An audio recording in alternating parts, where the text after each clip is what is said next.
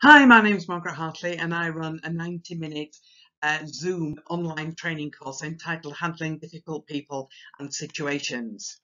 You can see on there there's the keyboard warrior, the one that abuses you by email, and then you've got the one who abuses you by telephone, and then sometimes people are difficult face to face. So I'm going to cover all those situations in the 90 minutes.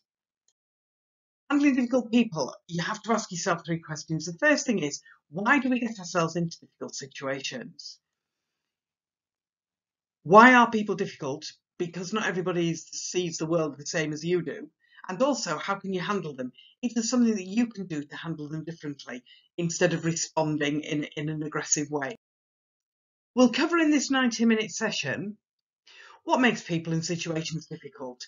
The fact that they don't see the world like you do often means that you don't get on very well with them. But it also means that sometimes there's something in the history that makes them awkward at that particular time. We're going to look at communication. We're going to look at attitude and behaviour, and the fact that you can choose your behaviour depending on the situation that you find yourself in. It's not written in stone. You can choose it to ease the situation. We'll look at how communication is, how it's meant, how it sends, and how it lands.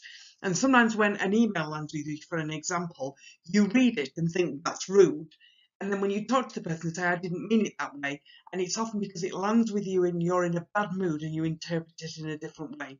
Same thing with a phone call. If you've had a bad phone call before, it can affect the way you handle the next one. And also face to face, if you're in a bad mood, someone comes towards you, you don't smile, you grimace. We'll look at good cow and bad cow. Now, cow is choice of words. And choice of words are only a small proportion of our communication face to face, but they are massive in an email. So we look at words that would please people, and we look at words that wouldn't please people. Good cow, bad cow. And we'll look at diffusing difficult people. Difficult people aren't just angry people. They can be arrogant people. They can be chatty people. They can be people who don't give you any information. So we'll look at all those. The essence of this course is that you can choose your behaviour. By changing your behaviour, you can diffuse difficult people in situations. A lot of it has to do with you. So join me for this online course via Zoom. Only 4 can attend, so book now. I like 4 as a maximum because people can interact and chat about their situations that they've had to handle. You'll receive a benchmark survival box. This comes through the post. It has all the paper course notes in it. It has a pad and a pen.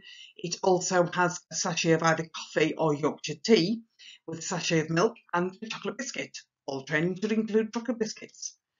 You'll get all the course notes emailed to you after the event, and you'll get a certificate of attendance for attending the course and 4 follow-on emails to refresh the new skills that you've learnt.